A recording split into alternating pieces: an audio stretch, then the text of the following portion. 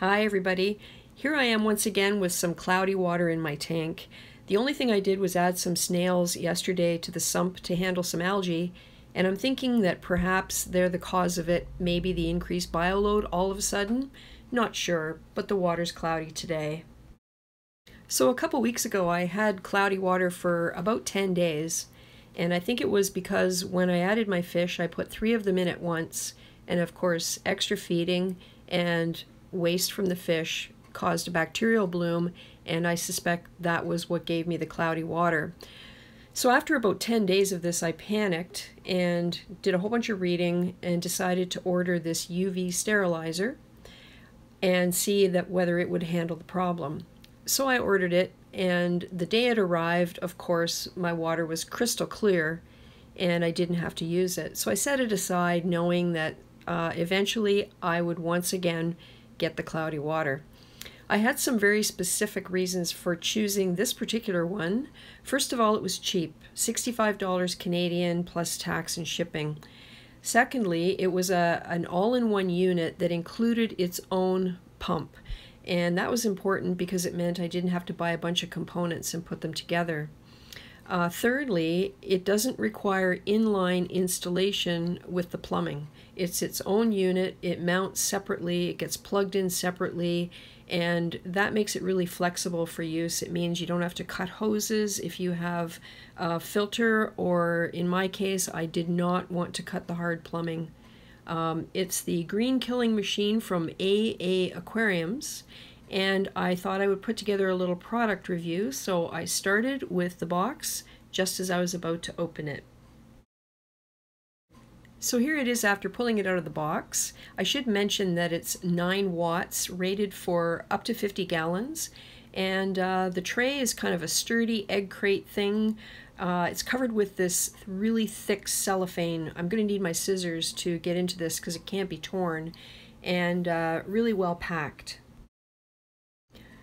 So here it is, all nice and tidy in the box. Everything's very well packed. Here are some extra sponges they included. These are the blue pre-filter sponges that go in the side of the bulb unit. And pulling the actual pump and sterilizer bulb out of the box, it feels really sturdy. It's quite heavy and looks like it's very well made. A bit dusty, I'll have to rinse that off before I use it, obviously. So set that aside for a second. So looking at the connectors, there's also this control unit of some type. Looks to me like it needs to stay dry because there's plugs coming out of it and everything. I haven't looked at the instructions yet, but it has these plugs on it. These two are power plugs, connectors. One goes to the power supply that goes to the wall. This one is from the bulb into the control box. And then finally we have this other one over here that's for the pump, so the pump into the control box. So it looks like a really nicely designed, very simple thing to set up, and I guess we'll see when I get it all together. So reading the instructions, it's said to put these 3 pieces together, the pump and the elbow and the sterilizer unit, but it came out of the box already assembled, so I didn't have to do that. All I had to do was put this smaller elbow in the top, and that is kind of the outflow for the unit. It's kind of funny, it says to refer to the picture on the box, and referring to the picture on the box, it looks to me like it's put together correctly, so that's good. So after putting everything together, I'm not 100% happy with this connection right here. It seems very loose to me. I've tried to lock it tight and rotate it a few times just to see whether I could get it to stay tight, and I guess we'll see.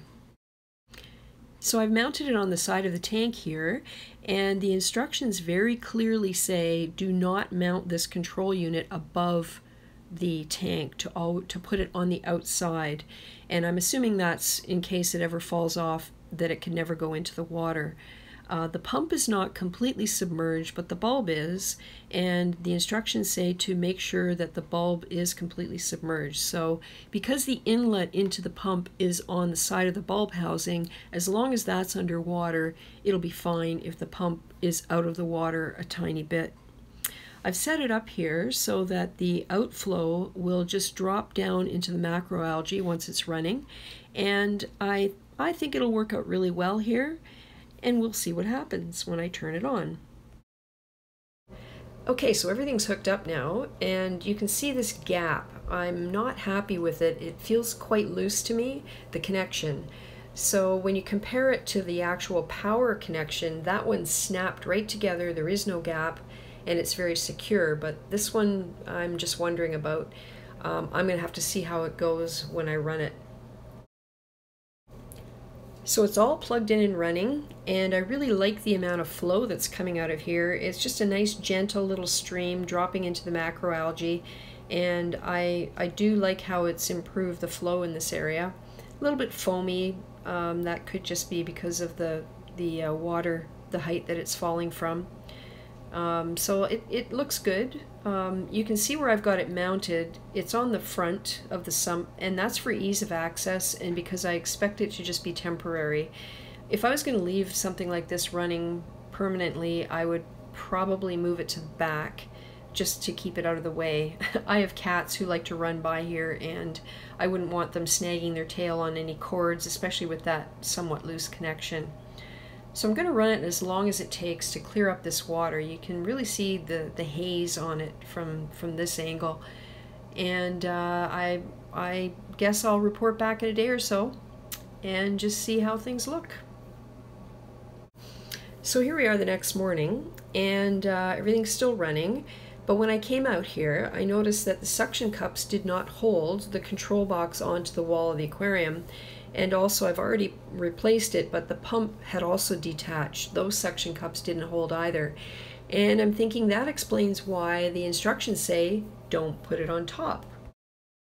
So here we are less than 24 hours later. It's actually about 18 hours later, and the water has cleared up completely. It is crystal clear. It looks like a slight haze on the water.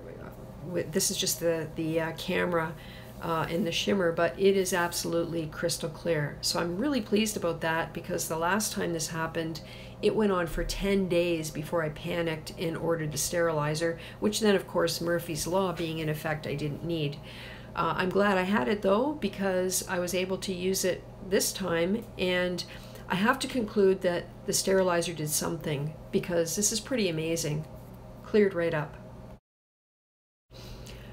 So I often get mocked for keeping boxes, but I'm glad I kept this one because I was able to look back at the video and fit everything back into the tray after I cleaned it all and folded everything up. I even keep twist ties. I know that's crazy, but it comes in handy. The only thing I couldn't get off was this little extension. It was part of the elbow that formed the outflow, and that was made of two pieces. It rotated, so that explains why it was two pieces. So I just shifted everything around in the box, and I was able to get it all right back in there. I think this is a great little design. I'm very glad I spent the $65 plus tax and shipping to get it, and very, very impressed with how quickly it cleared up my water. I like how the water's drawn in through the bulb assembly, through the pre-filter sponge, the little blue sponge, and it's such a good design. That little blue sponge there pulls the water in, so the pump being very small doesn't get gunk drawn into it from anywhere in your aquarium. So far less likely to require a lot of maintenance. I think it's a really clever design. The only thing that I couldn't really take apart was the bulb assembly itself.